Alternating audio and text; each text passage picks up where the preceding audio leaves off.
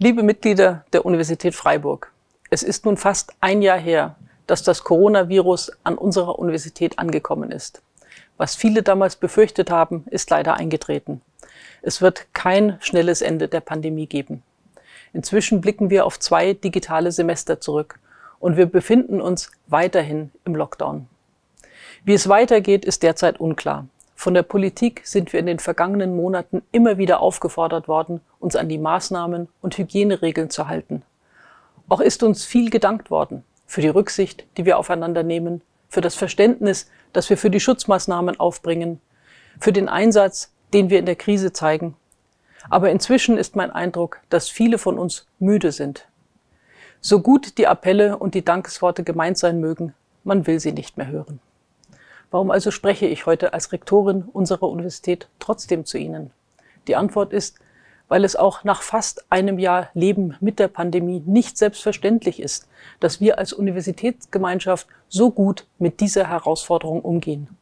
Weil mir bewusst ist, dass Sie Tag für Tag Entbehrungen auf sich nehmen müssen.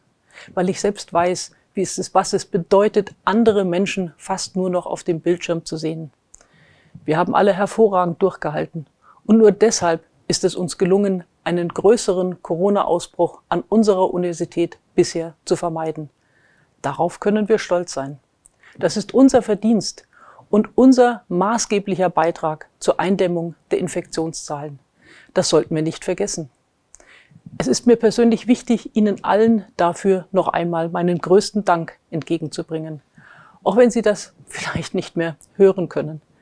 Was ich darüber hinaus als Rektorin für Sie tun kann, ist leider begrenzt. Ich versichere Ihnen aber, wir werden seitens des Rektorates auch weiterhin intensiv daran arbeiten, neue Vorgaben von Bund und Land so schnell wie möglich umzusetzen.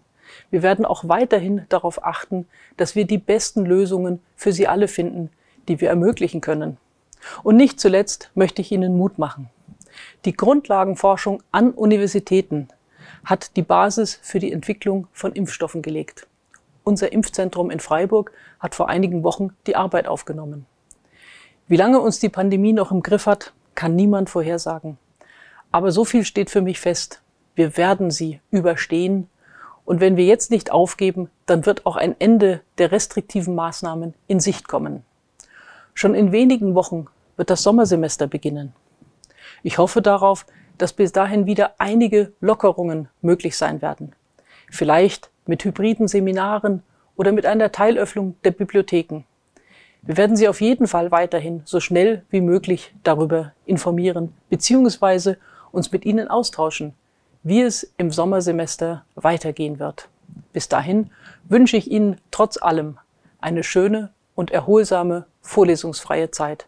Bleiben Sie gesund.